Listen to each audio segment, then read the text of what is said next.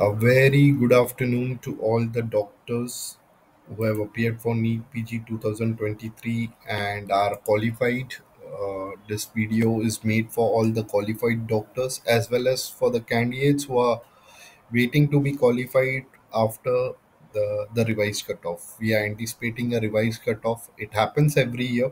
In 2018 it got 6 percentile, in 2019 it was 10 percentile, in 2020 it was 20 percentile, 21 again it was 15 percentile, and 2022, as we all know, it was a huge 25th percentile cutoff reduction. So today we are here to give you information regarding MCC, All India Quota Counseling, and I hope this video is useful to you. So without wasting any time, let's start. So the table of content, as you can see, it is today what we are going to discuss is, or what we going to provide information about is the cutoffs, counseling by MCC and the institutes, NRI reservation, all India quota counseling, admission details, and the documents required. Uh, Definitely, the video will be there always, but still, if you can take a pen or a paper to note down the details, it would be useful to you. Before beginning, let's see. We have a special message for you. The first step towards achieving your dreams is having the right coach. Get the best education with India to International and make your NDMS and MBBS dreams come true. Download the app now. Thank you for taking out time. Okay, now let's begin. Revised cutoff scores of NEET PG 2022 after lowering the cutoff. Okay, so in 2022, the previous cutoffs, when the results were declared after NEET PG, it was again in record time, 10-12 days only. The 50th percentile, the cutoff was 275. Okay, then after round one of MCC counseling and before the round two of state counseling, what I remember, the revised cutoff was 201. Okay, for SC, OBC, ST, it was 40th percentile, 245, and then after revision of cutoff, it was 169. Okay, and it was total of 15th percentile of the total number of candidates, and the person with disability, that is benchmark disability, it was 45th percentile at the beginning. It was 260 marks, then it happened to be after revised cutoff it was 186 marks. So here we see NEET PG 2023. Okay, 50th percentile, it stands at 291 for general. For SC, ST, OBC, it is 257. Okay, and for person with benchmark disability, it is 274 marks. But this year, we are not anticipating a big revised cutoff. The reason behind it is uh, the number of eligible candidates are more, though the number of, definitely the number of candidates who have appeared in the exams are also more. Previous year, number of eligible candidates were around 89,000 or something like that, but this year we are having number of candidates who are qualified are around 1 lakh 6,000 or 1 lakh 4,000, something like that. So we are not expecting a big dip this year in revised cutoff. So we have anticipated around 7 to 10 percentile. These are pure anticipation. Please do not take it too seriously. But we are expecting for general it should be 251, for SCOBC it should be 217, and for person with disability, benchmark disability, it should be 234. This is our anticipation. We keep the fingers crossed and we hope that every candidate gets the benefit. Whoever has scored about 200 marks, we would be definitely praying for them. Okay, now let's go on to the third page. This is the comparison of rank versus marks between 21, 22, and 23. Now, you can clearly see in 2021 exam, on 700 marks, there were 8 candidates. Okay, and the rank was like 8 candidates were qualified, which were in top 8 candidates. Okay, and in 2022 there was only one candidate, and in 2023 there are 20 candidates, so the competition has 100% gone up. Okay, comparing to 2021 and 22. Okay, so if you can see, this is 650 marks. The rank, what you were supposed to, in 2021, the rank was 388, but here the rank is 412. And you can clearly see in 2022 it was 139. So this gap between 139 and 412 is a very big gap. So I would genuinely suggest every candidate they do not be too much dependable on previous year cutoffs while making the decision or while doing the choice fillings. Okay. Here also, if you can see the candidates who are having 500 marks, the previous year rank was 2021, the rank was 17,000. But in 2022, it was 11,000. Okay, and in 2023 it is 18,000. The competition has clearly gone up. Okay, you can clearly see that you cannot be dependent on 2022 cutoffs. Okay, see, I understand in 2021 there were less seats. In 2022 the seats were increased, but the seats were not increased in thousands of numbers. Okay, it was a few number. Okay, it was approximately good amount of seats, at least I believe 400 to 500 number of seats, but all were not clinical. All were not top branches like medicine, gynac, radio or derma. So make sure whenever you're taking a decision, see, if on 275 marks, okay, last year in 2021 the rank was 95,000. In 2022 it was 90,000. Okay, so 90,000 candidates were eligible last year. This year it is around 1 lakh 17, 1 lakh 7,000. And in 2023, on the same score, 275 marks, the rank is 1 lakh 10,162. Okay, so you can clearly see the jump. Okay, on 300 marks, the rank was 80,000. In 2021, in 2022 it was 73,000, but this year the rank is 96,094. Okay, so please do not make any decisions, because the admission happens on all India rank, not on marks. So make sure you tally with last year. You do not tally with 2022 rank. Okay, you may set your goals. Yeah, this would be a good idea if you consider 2021 cutoff, being very honest. This would be a good way of doing the choice filling. 2021 cutoff, if you, because the competition is nearly same. See, on 600 marks in 2021 the rank was 200 and 2776. 2023 it's 2585. So it is in close proximity. Okay, so you can take a judgment of 2021 results, but not on 2022. Please, it's a sincere request. There's a big change. There's a big shift. Okay, okay. I hope I was able to communicate what I wanted to. It shows it on your screen also. I hope if there's any confusion, you can always call us. We'll be definitely providing you with our numbers also. Okay, now coming on to MCC counseling scheme. Okay, this will be an online mode which everybody knows, and the website would be www.mccnic.in. Now there would be four rounds of counseling: round one, round two, mop up round, which is also known as third round, and stray vacancy round. Stray vacancy round will be only conducted if there are any seats, if there are any seats remain, if any seats remain vacant. Okay, generally the seats remain do vacant. Generally they had to conduct for round one, round two, mop up round, and stray vacancy round. Kindly note, the stray vacancy round for the deemed university will be conducted by respective deemed university. MCC will be conducting only three rounds for deemed university, that is round one, round two, and mop up round. And balance seats which are vacant after round mop up round, those will be reverted back to the deemed university, and further they will be doing the procedure. Okay, we'll come on to that in details also in the video. Do not worry.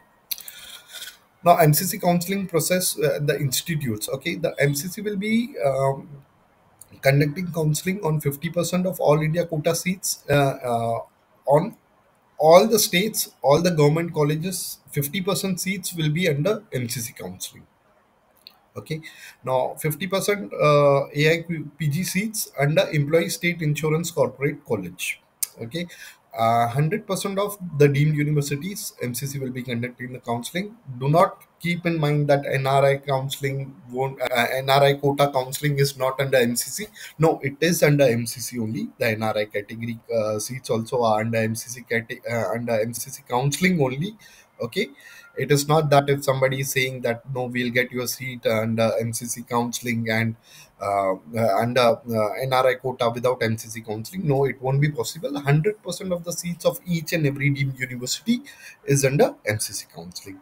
Okay, and AFMC, AFMS, that is Air Force Medical Sciences Institution. The registration part will be responsibility of MCC.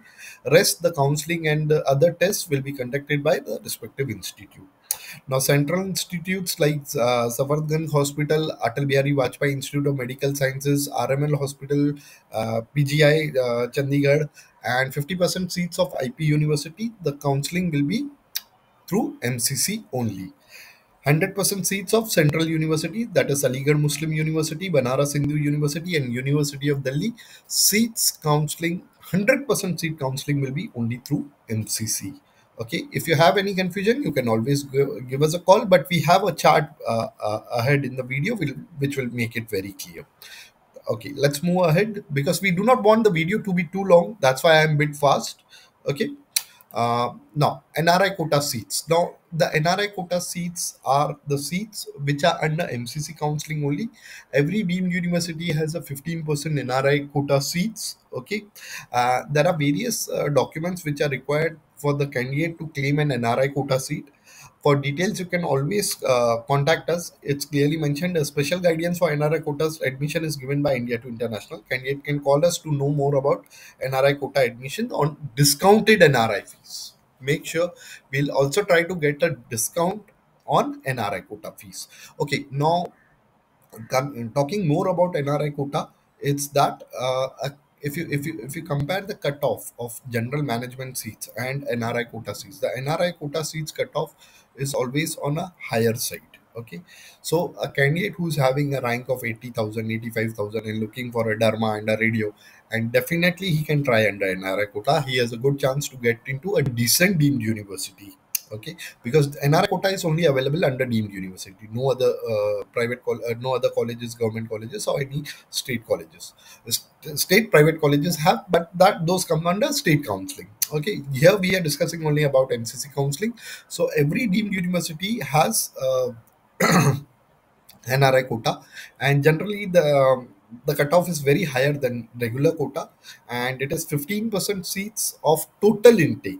Okay, not of a branch intake, the total intake. Suppose a college has a intake of PG seats of 200, so 30 seats of different branches will be under NRI quota. Okay, to get more guidance on NRI quota, you can definitely get in touch with us. Rest all remains the same. The recognition of the seats under NRI quota remains the same. The bond conditions remains the same. Okay, but for NRI quota also, the candidate if has to go through MCC counseling only, and if he's allotted a seat under NRI quota in a particular college, he has to complete the NRI formalities. Okay, we give up special guidance on the NRI quota.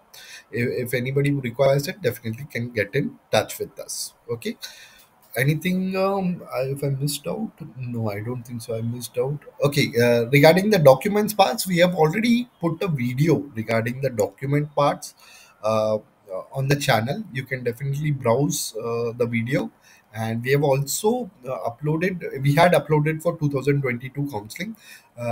We have given it in detail all the documents, the sequence of the documents, the requirement of the documents have been already posted on the YouTube this channel only. Okay, so now moving ahead fastly, we do not want to make this video long. Again, I would say this is a flow chart of the MCC counseling. I know you cannot see it very clearly, so okay,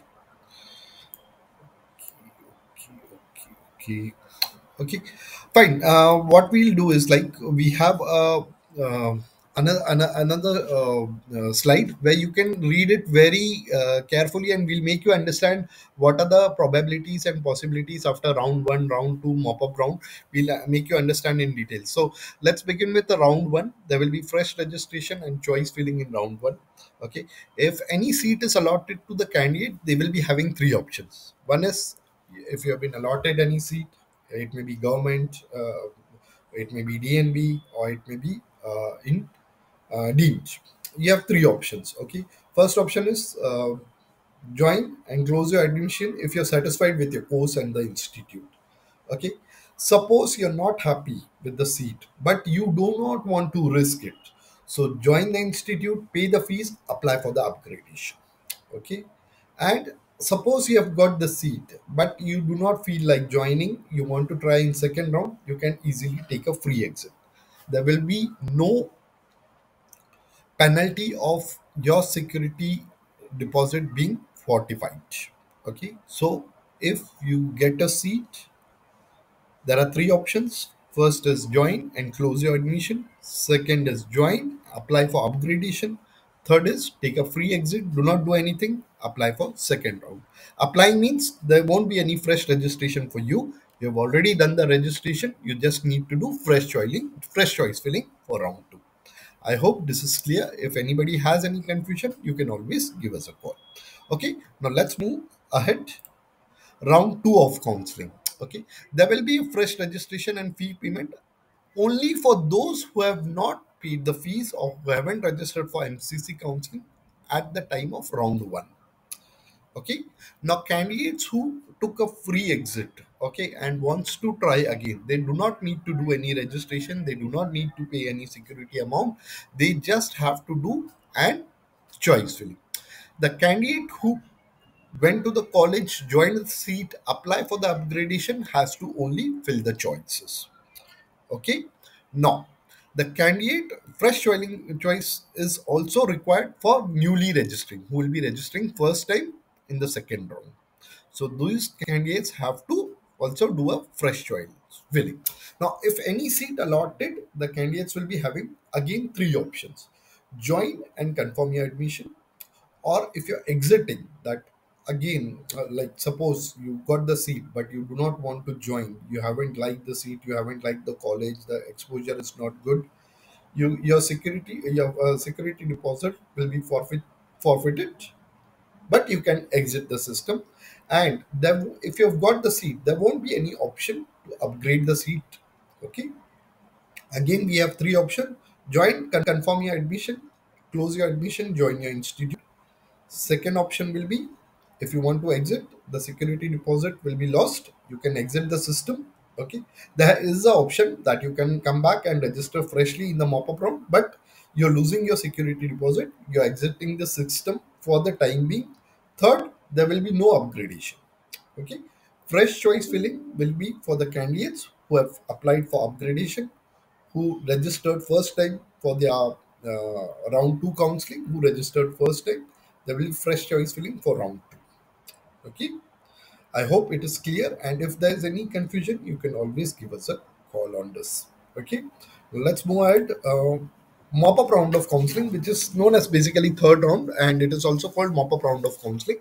Okay, candidates who are allotted a seat in round two and joined are not eligible for this round. The candidates who have already closed their admission in round two, they cannot move out of that seat. They will be joining the college, and they would have, by the time mop-up round starts, they would have been in their services. Okay, the fresh registrations will be allowed for this round. Now, fresh registration, for there will be two types of candidates. First, who hasn't yet registered for MCC counseling, they did not register for round one, round two. Now they will be only registering for mop-up round. Now there will be different set of candidates who have registered for round one or round two, but they have taken an exit after losing their security deposit. They also can register for mop-up round, but they have to pay a new security deposit again. Okay, so I hope this was clear. And candidate who took an exit with a forfeiture of security fee deposit in round two can register again by paying the security deposit. Right? There will be fresh choice filling for everyone. Okay, no matter the candidate who hasn't got a seat in round one, round two, and he's trying in mop up round, he has to do a fresh choice filling. Fresh registrations who have again registered for mop up round, okay, they have to do the choice filling. And the candidates who are registering for the first time in the mop up round, they have to do also the choice filling. Okay, now what will be the conditions if you got a seat in this round? Join the allotted college, complete your admission formality. Or if you got a seat and you do not want to take a seat, you need to exit with your forfeiture of security deposit and you won't be eligible for stray vacancy round. Okay, I hope this was clear. If there's any confusion, you can always give us a call. Again, I would say the procedure is very simple. Just you need to be aware, just you need to be reading the information brochure very carefully. There is no rocket science. You all are MBBS doctors. It is very, very simple.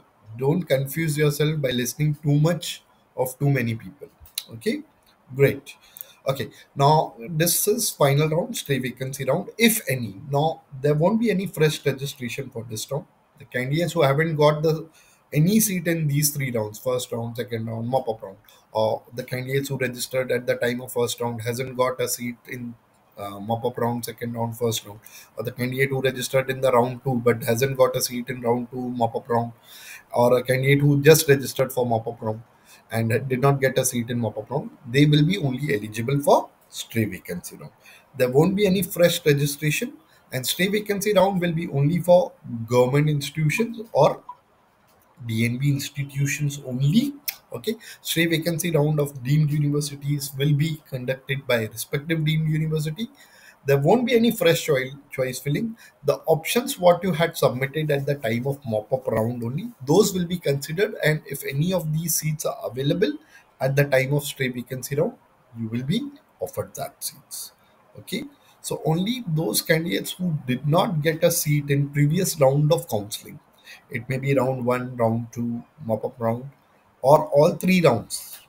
The candidates who haven't got the seat, or the candidate who registered at the time of round two but did not get a seat in round two and mop up round is eligible. The candidate who did not get a seat in mop up round but registered at the time of mop up round did not get a seat will be eligible, but there won't be any fresh choice filling. Okay, and stray vacancy round for the deemed university, only deemed universities will be conducting those rounds. Okay, and at the time of stray vacancy round, the deemed universities release their own application form. You have to be continuously touching on each and every deemed university's website. There will be fresh application forms of every respective deemed university. Every respective deemed university would be having their stray vacancy round counseling dates. A lot of times a lot of dates do get clash, so please make sure at the time of stay vacancy round which college you are looking at, what is the fee structure, which college you want to apply, what specializations are available at that time. Because at the a lot of time it happens that one college is in Chennai and another college is in Maharashtra. Okay, and both the counseling dates on the same date, so you have to see the vacancy of that particular university, the fee structure. You need to compare the fee structure of the particular those two university, and on that date which place you can reach easily and on time to appear in stray vacancy round. I hope this was clear. Let's move ahead now. Institutes and seats under MCC counseling. All the NEET PG qualified would be eligible for all India quota seats, employee ESIC, okay, seats, and AFMC seats, okay, and central universities 50% seats are all India quota seats and 50% will be internal quota. So now a lot of candidates do confuse in this, that is central quota universities 50% seats are all India quota seat. That on 50% seats, anybody from India can apply on these 50% seats, but 50% will be for the candidates who have completed their. Suppose we are applying for Aligarh Muslim University or Banaras Hindu University. So the candidates who have done their MBBS from BHU or the candidates who have done their MBBS from Aligarh Muslim University, 50% seats will be reserved for those candidates. Rest 50%, definitely the candidates who have done MBBS from across India can apply on those 50% of the seats. Now, okay, here it is clearly mentioned the candidates who have completed MBBS from DU are eligible for 50% internal quota seats. MBBS from AMU, BHU, IP universities are eligible for respective 50% quota seats. I hope I was very clear in that. We have prepared a chart. That is, we have taken it from the information brochure only. It is not that we have prepared. Okay, so you can see AMU. If you have the MCC counseling only, AMU, Legal Muslim University, 50% all over India candidates can apply. 50% internal seats. Same goes with Aligarh and same here, BHU, you can see 50% All India quota, and Institute of Medical Sciences, Banaras Hindu University, Institute of Dental Sciences, Banaras Hindu University. This is the intake. 50% is the intake. Okay. Yes. Now, details you should know before filling the choices. Yeah, this is very important because we have enough time, right? We have time. Now, today, if you're talking, it's 17th of March. Now, the counseling is not happening before 15th of July. I don't think so. It will happen. Okay, or any notification will be there.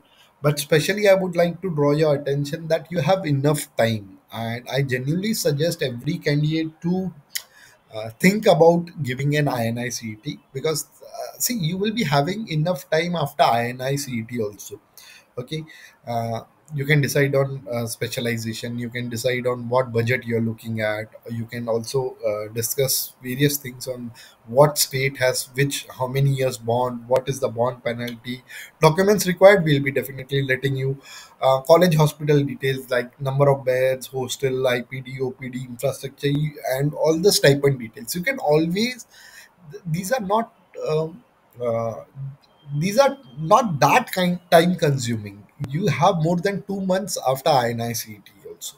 So, and what the exam INICET will make you is better, because uh, by studying, appearing in INICET, and suppose if you do not get through in INICET, what's the worst that's going to happen? That you're going to induce that knowledge into yourself, right? After, if you do not get through in INICET and you're applying for MCC counseling in month of July, so if you got through, suppose somebody had a bad day on 5th of March, might have a great day on 7th of May, right? So if you get through in INICT, wonderful. If you do not get through, then also that knowledge is gonna be with you. That whatever you have studied or whatever you have appeared in the exam, or what experience or what you have learned in that exam, for that exam, or on that day on that exam, will be always there with you as an experience of life, right? So, and these things, like specialization, lot 90% of students are clear what specialization they have. Yeah, they might have three different options as in priority order: branch 1, branch 2, branch 3. Okay, fee structure, yet the fee structure of not of any university has been declared. Okay, the bond details, normally it remains from 1 year to 2 year for the deemed university. For state, there are different, but you can easily find it out. It won't take 4 months of time. Okay, documents required, we are already letting you know in this video itself. Okay, and the college hospital, number of details, hostel, IPD, OPD, infrastructure, it's not a very big information. You'll 100% come across. We are in fact coming up with a platform where you will be having a college predictor. Okay, where you just need to put your rank wherever in India you're eligible. It will show you the eligibility, in what states you're eligible, in what quota you are eligible, as well as it will show the prediction of the colleges with IPD, OPD information, with number of beds hospitals, with infrastructure. We are also trying to get in touch with some colleges so that they could tell you about the colleges and the hospitals, what they are running, especially deemed universities. We are also trying to give you an like a feedback, introduction of every university. Every deemed university would show its infrastructure. We are in a process that is far too ahead. But coming on to the thing, these things won't require more than 15 days. So you have enough time. I would suggest everyone to go and appear for INICT. It would make you a better doctor and a better person. And now, coming on to the documents required at the time of admission, candidates need to Suppose you have been allotted a seat, candidates need to carry all original documents with minimum of 3 photocopies of all the documents. Here, you need to check the website of the particular college where you have been allotted a seat. They have their bond format, they have their ragging like a bond of that you won't be ragging or you won't be involved in activities of ragging. There are different conditions which you need to fulfill after getting admitted. Okay, these are very regular conditions that you won't be allowed in, that you won't be in being involved in ragging activities, or you will be serving the bond. So whichever college you have been allotted, check a website of that college, you'll be getting all the details. And you need to carry all your original documents right from 10th, 12th, MBBS part 1, part 2, final year, and then allotment letter by MCC, admit card by NBE, NEET PG result by NBE, MBBS mark sheet of all years, as I said. Internship completion certificate is very important. You need to have a state registration or NMC registration, HSC, SSC certificates, as I said, and the voter ID or the passport or the Aadhaar card, any of your identity card, and your category certificate if applicable. Okay, though it is not a big rocket science that you need to worry about, you have enough time. Okay, now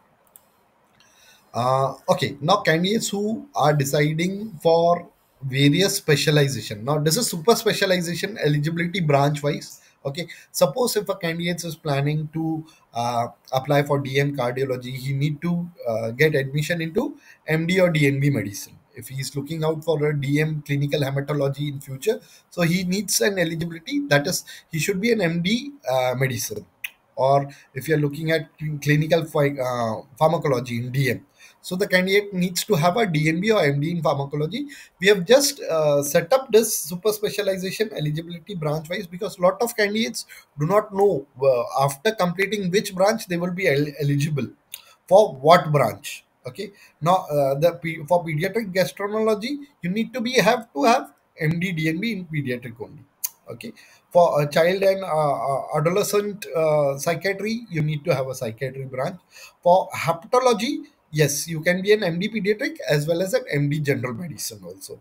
So surgical oncology, if you can see, you can have a MS DNB in orthopedics also, obstetric gynec also, or even surgery also. Okay, so we have put this super specialization eligibility branch wise. If anybody wants that also, we'll be definitely providing you a PDF. Okay, I hope this video was useful to you all. Thank you for taking out time and watching this video.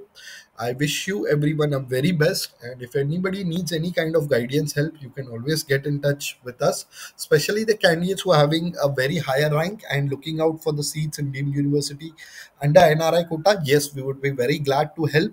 We always try to get you a very good discount in NRI fees. And I thank you all for taking out time and watching this video. This is our contact details. You may kindly note it down. This is our address and the phone numbers are provided over here. You can kindly note down the phone numbers, and it was very glad to bring you this information. We are very thankful to you that you gave us time to serve you. You invested your time. We are very thankful, and God bless you all. I wish everyone a very happy thoughts.